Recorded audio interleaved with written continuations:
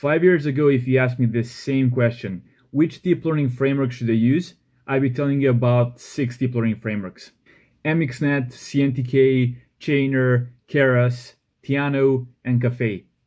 Fast forward to 2020, they are pretty much all dead, and the only 2 frameworks that matter are TensorFlow and PyTorch, unless if you're developing some exotic JVM deep learning applications, you'll be using DL4J. Okay, so let's briefly go through the history of how both frameworks, both PyTorch and TensorFlow, came to be. So using Google Trends here, we can see that the initial release of TensorFlow happened in November 2015, and we had a huge spike here as it was probably like heavily hyped as the whole deep learning field currently is, and then we had some bust here.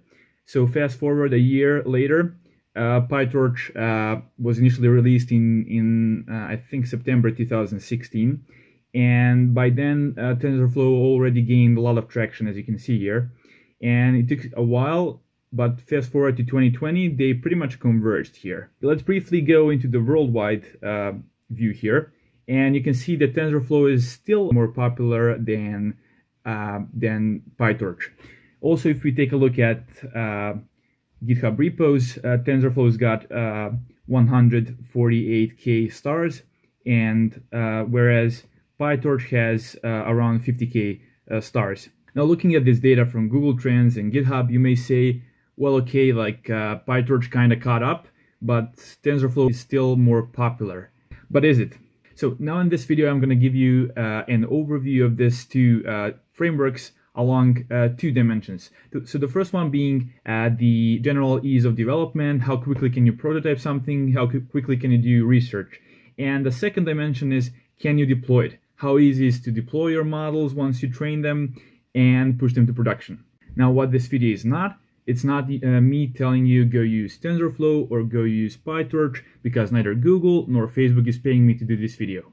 So what this video is, it's my review based on my research I've done on this topic. After this video, you'll know which framework makes more sense depending on your particular context. So unfortunately, TensorFlow's got this nasty history with static graphs, and that was the TensorFlow version 1.0, where you basically had to define a static graph of your neural network before you start using it. And it was very hard to debug. It was not Pythonic, and they are paying the price now because of that. In the meanwhile, TensorFlow released TensorFlow 2.0, where they basically pretty much copied the paradigm PyTorch is using, and that's dynamic graphs, where you basically create the graph of your neural network like you'd write a simple Python program. So I said nasty because now they have problems with legacy docs. Is this 1.0 or 2.0? If you go and search your question on Stack Overflow, you'll sometimes get answer from version 1.0, which totally does not make sense for TensorFlow 2.0. So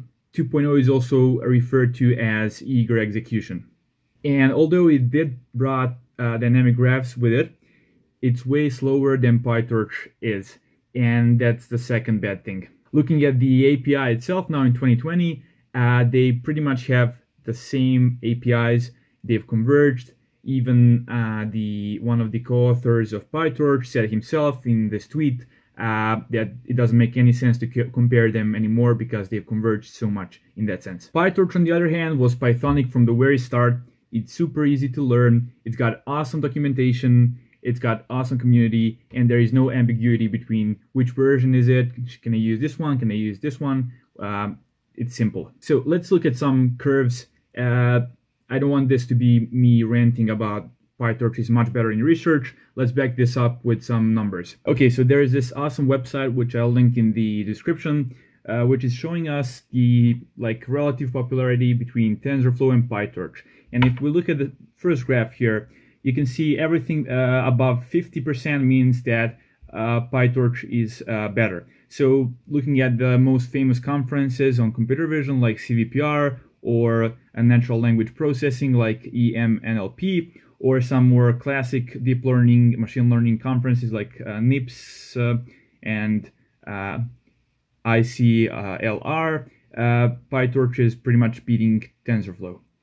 If we look at some other graphs, like the percentage of papers written in certain framework, we can see that CVPR, like 30% of the papers were written in PyTorch, whereas only 7.7% of the papers were written in TensorFlow, and we can see that the number is going down, whereas the PyTorch trend is not slowing down at all.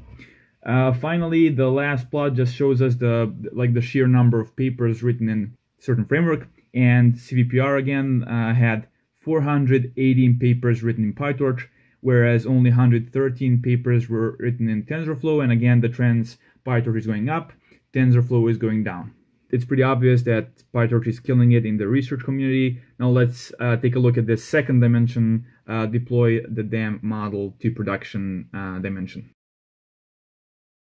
Now TensorFlow is much more mature along this dimension. So first, it's backed up by Google. Secondly, it simply had more time to mature, 1 year to be precise. So it's got TensorFlow serving. So it's a broad term for, let's say you have a web app, you have your model served there, and basically what it allows you to do is to seamlessly just kind of update the model on the fly without the users ever noticing that happened.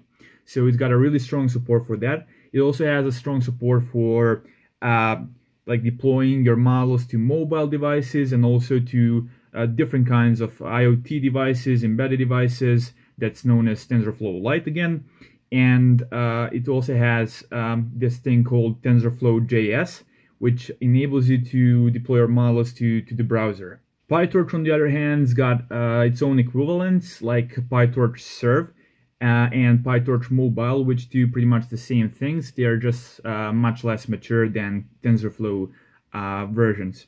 They both came maybe less than a year ago, and they still have a long time to just become as mature as TensorFlow is in that aspect. On the good note, many companies like OpenAI are embracing PyTorch as their official framework of choice, which is really reassuring. Also, Tesla is using PyTorch heavily, and Andrej Karpathy is promoting PyTorch all over the place. Microsoft officially became the PyTorch maintainer for Windows platform. Even big companies are starting to use PyTorch, which is a cool thing because they obviously have to deploy their models, and that means they are betting that PyTorch will eventually mature in that sense. As a general conclusion, if you're a startup, a business, and you want a cheaper product that has some machine learning, deep learning components in it, it's probably a safer bet to go with TensorFlow as it's got a really mature ecosystem of deploying your models. On the other hand, if you're willing to bet that PyTorch will get there eventually and you just want to have the ease of development and to be able to use the best research out there, I'd go with PyTorch. So for any one of you who doesn't have its own business, you just want to learn deep learning, I strongly suggest you start with PyTorch. As a final note, it's worth mentioning that FastAI is teaching its deep learning courses in PyTorch, and Stanford also started teaching its courses in PyTorch, which will, in my opinion, bias new graduates and new PhD students to love the framework and to start developing their own startups using PyTorch, which will actually put the inertia moment on PyTorch side, which was till now on TensorFlow's side. So I hope you liked this video and found it useful. I'd love to know what's your favorite framework and why, and just comment down in the comment section, and I'd love to hear your opinions on this one. Also, subscribe to this channel and gently click that bell icon so that you get notified when I upload a new video. Until next time, keep learning.